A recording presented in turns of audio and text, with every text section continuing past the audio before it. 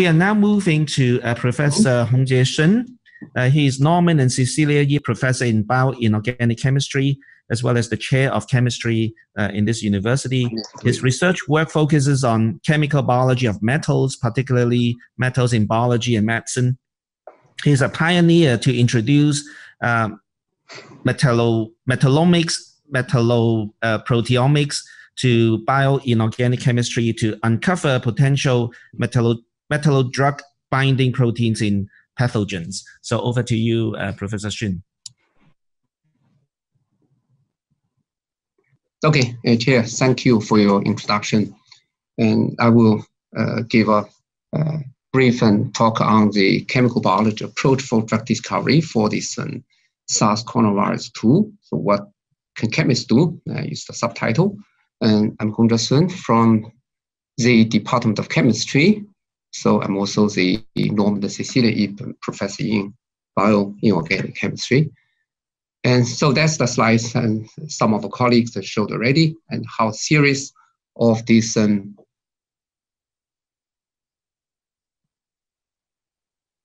infection, and it's already over 3 million people being affected, and over 200,000 people died because of the virus infection.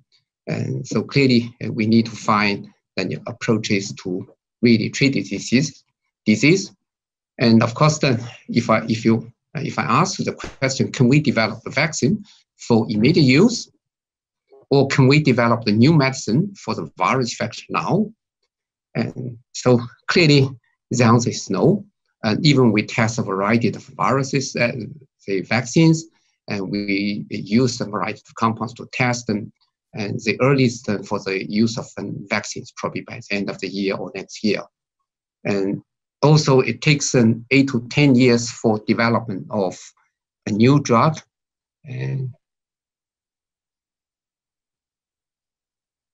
because any compounds need to pass through this phase 1 to phase 2 clinical trials. So repurposing the currently used drug is probably the best and also the practical approach. And I'm sure you heard about certain news on this remdesivir and also the hydroxychloroquine, and both compounds has tested in clinical trials and negative and news, and we heard them from the media already. And so the development of a new drug definitely takes a much longer time for us to develop a new medicine.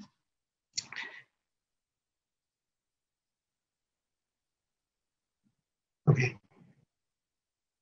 So this is the structure of this coronavirus. And I like to share with you because I'm a chemist, and we would like to zoom in and to see what are those important proteins. And so this is the typical virus, and use this color. And if you zoom in a little bit, you see the different dots and with different color to represent different proteins. And so in the right, I showed you this spike protein on the surface of the virus. And then we have this RNA and also the nucleic capsid. This is wrapped in the RNA. And we also have the membrane. We also have the envelope. And so this single-stranded RNA inside the virus. And overall, the size of a typical virus is about 50 to 200 nanometer. You can think about or regard it as a nanoparticle. And during the infection, this spike protein needs to interact with the ACE2, and which is the receptor on the on the surface of the human health. And so if I give you a little bit of background, this ACE2 is well known for this converting enzyme 2. It's a carboxylate peptide to convert this angiotensin E1 to this angiotensin 1 to 9. It's a peptide of unknown function, and to facilitate the maturation of this angiotensin, so the peptide hormone that can control this constriction, also the blood pressure. So scientists then use this compound as a drug target for development of for other purposes already. And of course, I would like to show you the a more structural side as a chemist. And so this is the structural genomics of this coronavirus, including coronavirus and SARS coronavirus, and as well as the SARS coronavirus 2. And if you see the whole genome, and so it consists of certain important proteins I mentioned already. For example, this protease, this envelope protein, and spike protein, which this is the monomer to demonstrate. And then this is the recently published work on the detailed interactions between the ACE2 with the spike protein, which provide insight on the potential development, either vaccine or the drug. And in addition, the virus synthesize a series of these we call the non-structured protein. And these proteins won't be expressed inside the virus, but instead during the infection, and these proteins will be expressed in the host cell. So in this case, then, and these proteins are again played a very important role on this during the infection process, and certain of the important protein structures again was solved. For example, this polymerase was solved very recently, and so this 3PL protease, again, this is the dimeric structure to demonstrate, and this is the another NSP3 protein, and the structure was also determined. And in addition, the variety of other small non-structured proteins structures also determined, and really provide an important information at atomic level for the discovery or identification of potential ether target, as well as the develop the new inhibitors for drug development. And of course, then, and in chemistry department, and we are scientists, we can create new molecules as new materials or as drug candidates. So we can categorize and also track those molecules in vivo. And so we use our magic hand, we can synthesize a variety of compounds which you propose the structure. Maybe my colleague in the department can synthesize. And then those molecules, for example, can turn on the light up the proteins inside the cells. We can track the protein modification in the important and biological stages and during the cancer development.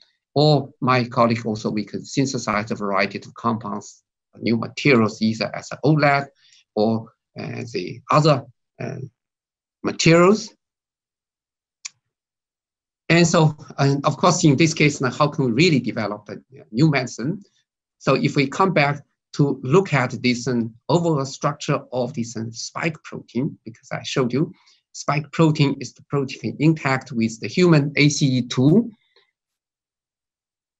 And the protein uses the human ACE2, the intracellular protease we call the TMPRSS2, for entry into the target cell.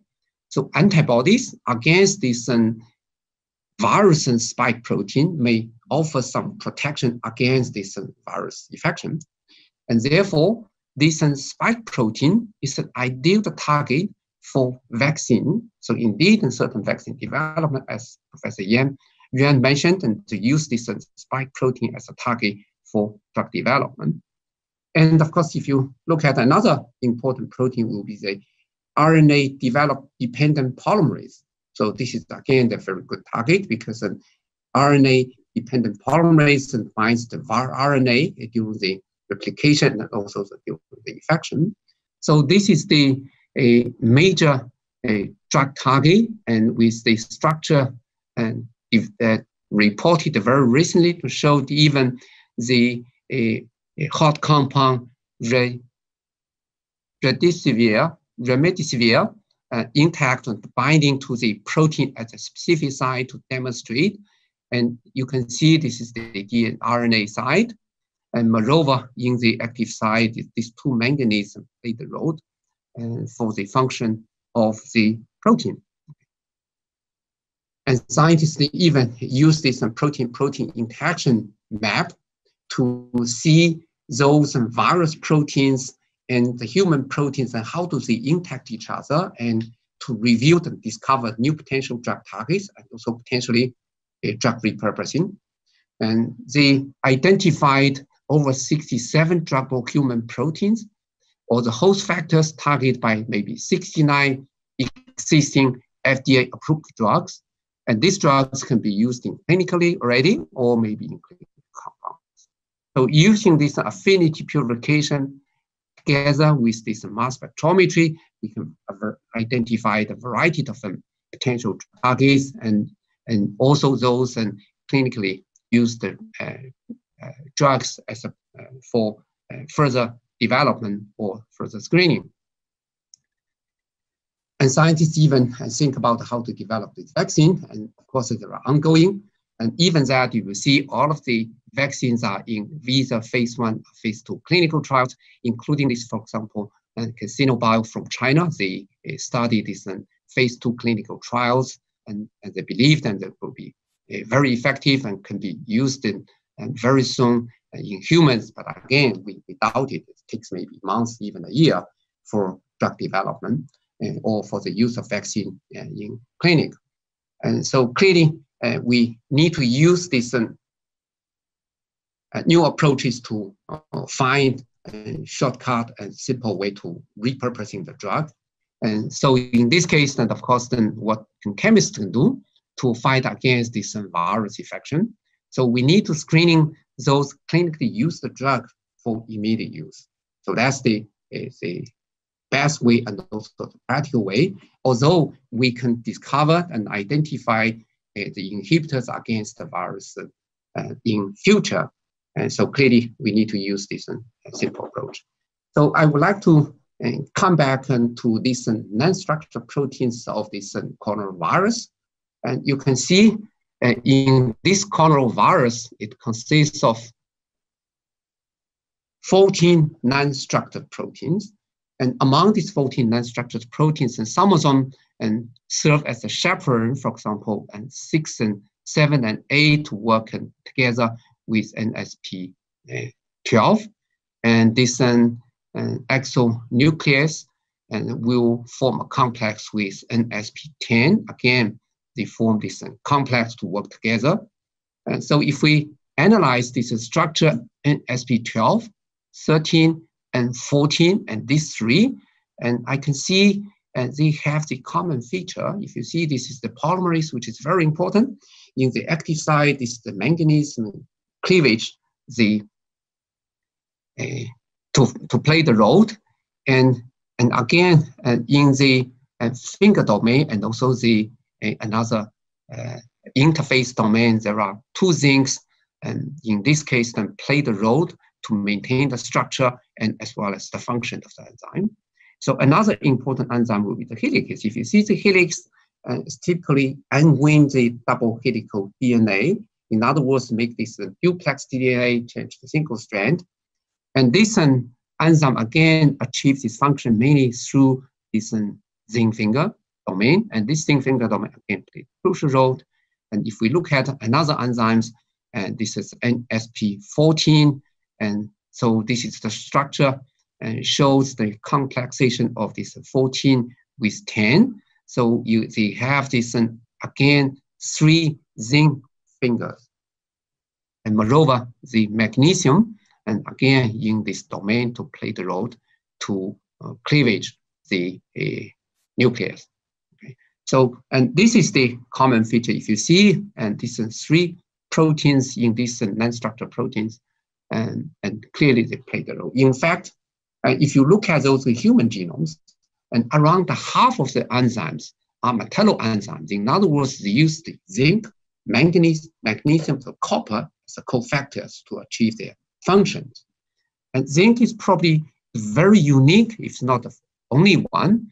And zinc is the only, or the field of the metals can adopt this typical symmetric geometry we call the tetrahedral. So that's why biology is zinc in biology. And we just wondered whether we can find a simple approach to target these groups of proteins instead of only one, and to test whether we can find a new compounds. Okay. And to work with microbiology, colleagues as microbiology, and Shuofeng Yuan, and we work together, in fact, since the Chinese New Year. So we would like to screen and a variety of different compounds from a drug bank, because we want to quickly find certain compounds can be used directly in humans as is a case study, or just go directly to the patients.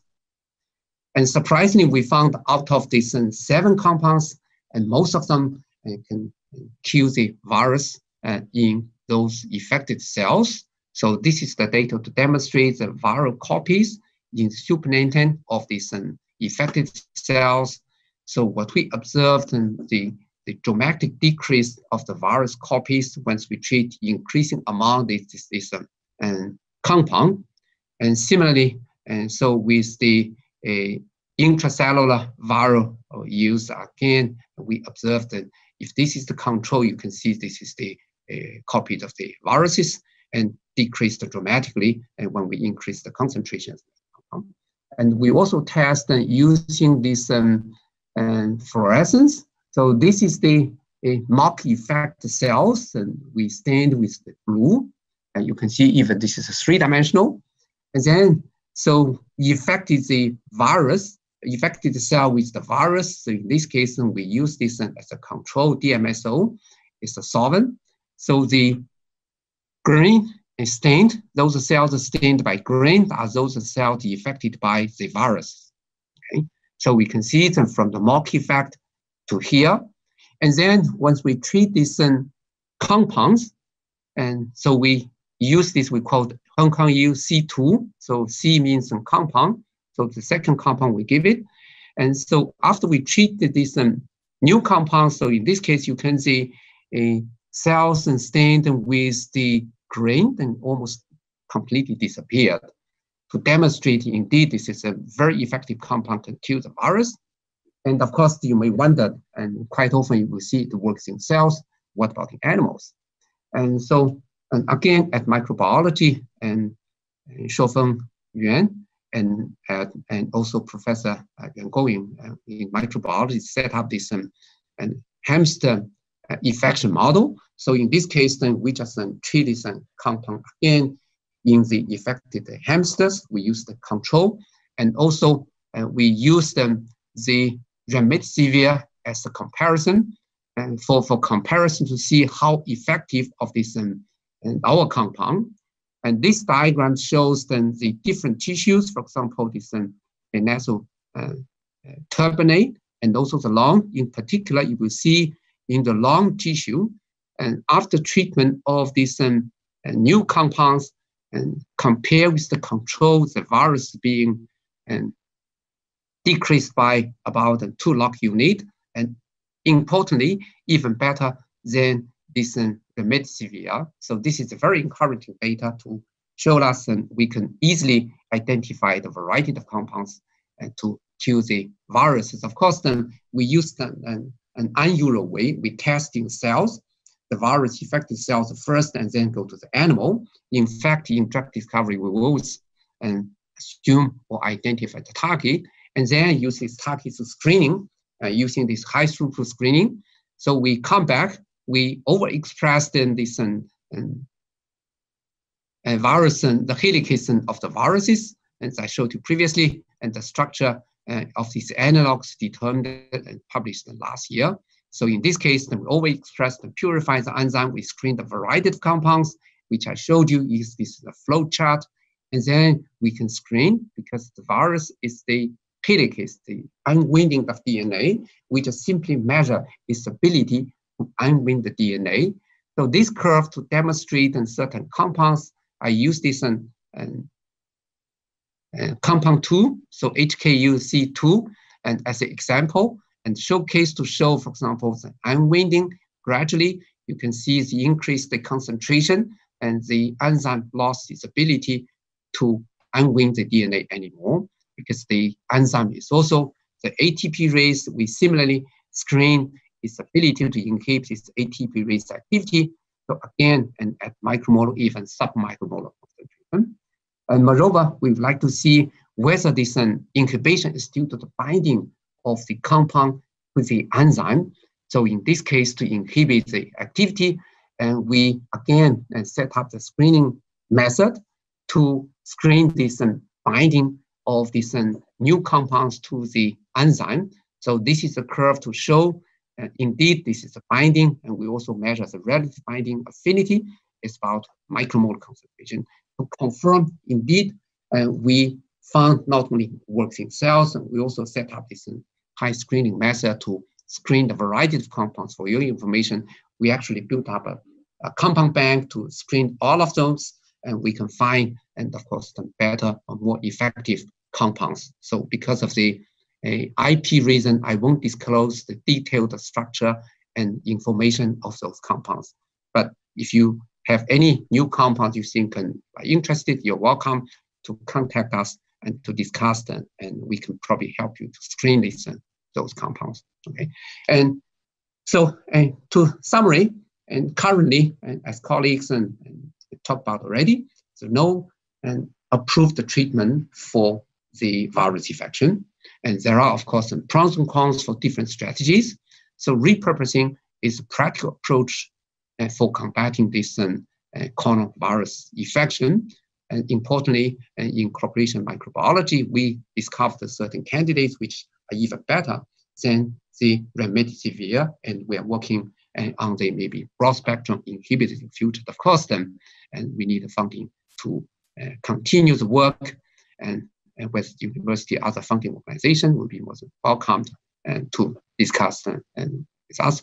And also, I showed you for the drug development, and so we need to work together and among these chemists and biologists and pharmacologists and clinicians and so on. So Hong Kong U has the unique, we are the very unique and with different expertise within the university. I'm sure through this joint effort we can achieve find this drug development. So finally, I shall thank the colleagues working in the group and the subgroup of this antimicrobial my group, and my collaborators and from the microbiology as well as the dentistry, and of course the funding. I shall particularly thank the Norman and Cecilia Ip for their setting up the endowed chair. And finally, thank you for your attention. Thank you, Professor Xun. So there are two questions from the audience. One is from Jasper Chan. So recently there are facial masks from different brands that claim to contain metals like silver, copper, and the claim is that they prohibit virus growth or even kill them. So are they good enough? The antimicrobial property of silver is well known. And indeed, I noticed there are certain facial masks and they use this silver or nano silver or even copper and for these purposes. And I'm sure it will work on some extent, but then, and unfortunately, silver, we cannot use silver for internal purposes. And also a related one from myself is that what is actually the mechanism for how the different metals work? Like, you know, we know that the virus can survive either longer or shorter on metallic surfaces, and that depends on the type of metallic surfaces. So what do we know about the mechanisms? That's a very good question. In fact, different metals have different features, different oxidation states, and some metals can readily be oxidized or reduced. In other words, on certain metal surfaces, they can be oxidized and maybe then generate the free radical. So in this case, can kill the viruses or bacteria, but certain metals won't readily be oxidized, like titanium and silver, in particular silver, or even copper can readily be oxidized, and even if you leave in the air.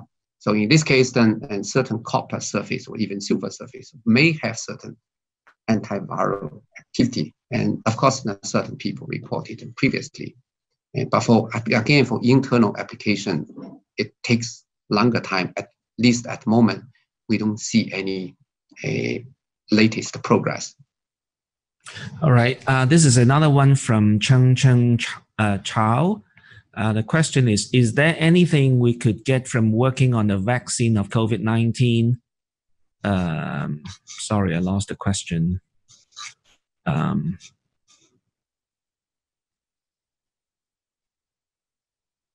He changed the question. So the new question from him is it possible that the virus has already been upgraded before we could develop the effective vaccine or drug? Okay, so that's a very good question, and again, then raised by others as well. And at the moment, we always try to use the single target, develop either the vaccine or the drug. And of course, then there are pros and cons. That normally the single target is very effective. But again, for virus, the mutation frequency is very high. So in this case, if you target a single target, for example, the single protein, and again, and somehow after a period of time, it doesn't work anymore. So that's why I didn't mention them in my talk. And in fact, we would like to target a group of proteins of the virus. So in this case, then they have a less chance or much slower chance to develop this vaccine. And I hope we can eventually to develop this we call the broad spectrum inhibitors, which we are working at the moment. But again, as I mentioned, then we find external support to continue the work. So thank you for the question. Okay, this is from Yiwu He. He's our Chief Innovation Officer. The question is, do you think the cocktail therapy could be more effective? Have you tested any combination? And that's a very good question. Cocktail therapy for antiviral treatment has been well known. And as even Professor Yuan mentioned, and he used 3 medicines and to treat the virus infection. And so as a chemist, one way I agreed. And on the other side, the chemists sometimes like to conjugate maybe more than one drug together as a new molecule, as a new compound. Then we can use it for treatment in future to have this in synergy. But again, and it takes a little bit time. But that's a very good question. Yes, it's possible. All right, the last question from Pan Gao. Is the HKU C2 a currently available drug? What is the original target? Well, that's a very important question. And in short, yes, and we eventually did the animal study because the compound 2, HKU-C2, is then clinically approved drug for the treatment for other purposes. It's multiple targets. We have extensive experience on this compound, and that's why in case really the community needs, and I'm sure we will work with microbiology, we can disclose more information to save the society. So excellent question. Thank you again.